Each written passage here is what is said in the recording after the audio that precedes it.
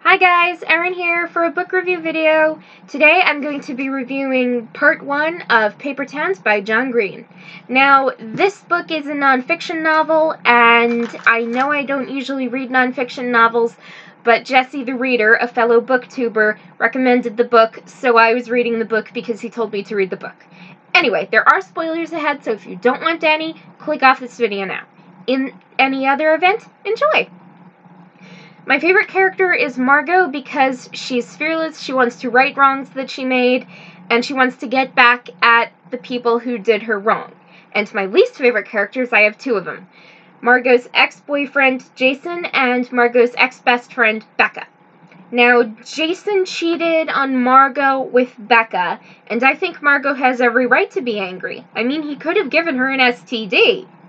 Why do these people not think of that? If you're not happy in a relationship, be honest and break up. Don't cheat on somebody.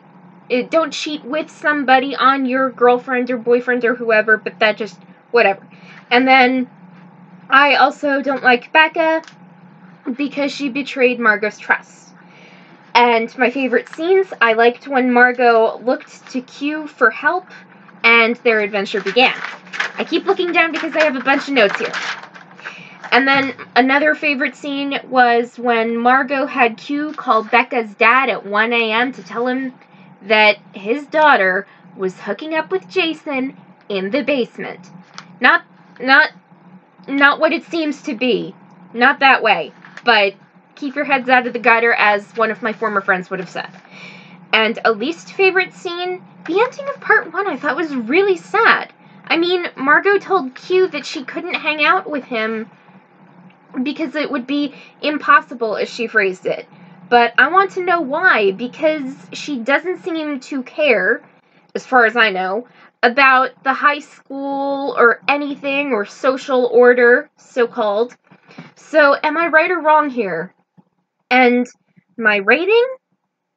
For one who doesn't read anything but science fiction, fantasy, horror, thriller, psychological thriller, murder mysteries, or just general fiction and whatever that isn't straight up romance, I thought this was pretty interesting. So my rating would probably be 4 or 5 stars. Maybe 4.5, but I'm not sure, because this is like the first nonfiction book that I've been reading in a really long time. So anyway, I'm going to be getting back to reading. I have a bunch of books that I've been reading since my birthday, so I have Deadfall, Everless, Evermore, The Fifth Wave, Zenith by another fellow YouTuber. I have the Mortal Instruments series to get through, and just a bunch of other books, so that's what I'm going to be doing for the rest of the day. So anyway, like this video, subscribe to my YouTube channel, comment below what your favorite John Green book is. Have a great day, everyone!